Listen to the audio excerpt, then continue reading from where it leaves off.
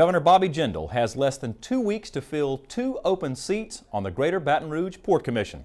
A ruling by the State Ethics Board has forced out 2 port commissioners who were grain farmers who also do business with the port, namely the Cargill grain elevator. As This Week in Louisiana Agriculture's A.J. Sabine tells us, one of those ousted members is shocked that he can no longer serve on the Port Commission.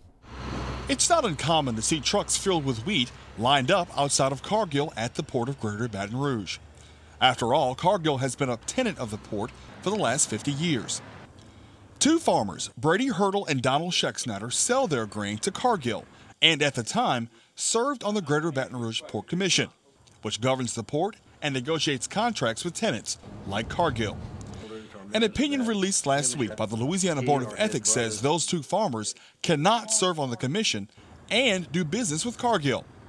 Cargill's lease is up for renewal next year. It was officials with Cargill who raised questions about a possible conflict of interest. Before last week's meeting, Hurdle resigned his seat on the commission. State Senator Rob Marioneau recommended Hurdle for the appointment.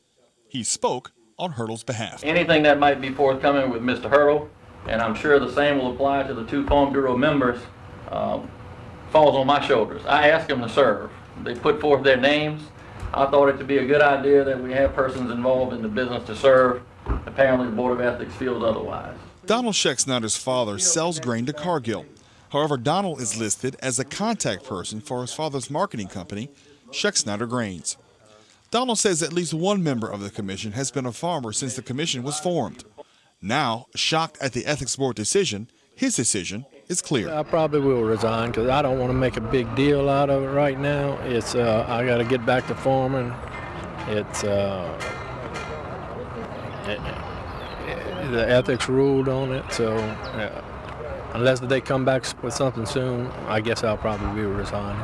Port Executive Director Jay Hardman says ethics rules do not allow commissioners to recuse themselves from issues that may be potential conflicts of interest. You cannot have a contractual relationship, a prohibitive contractual relationship with a port tenant.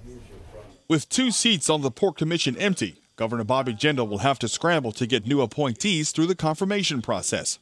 That means they must be approved before the legislative session ends June 25th.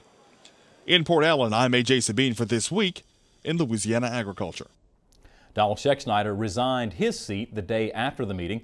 No charges or fines for ethics violations have been brought against Schexnayder or Hurdle. If you'd like to read the opinion of the Louisiana Board of Ethics, you can log on to our website, twilatv.org.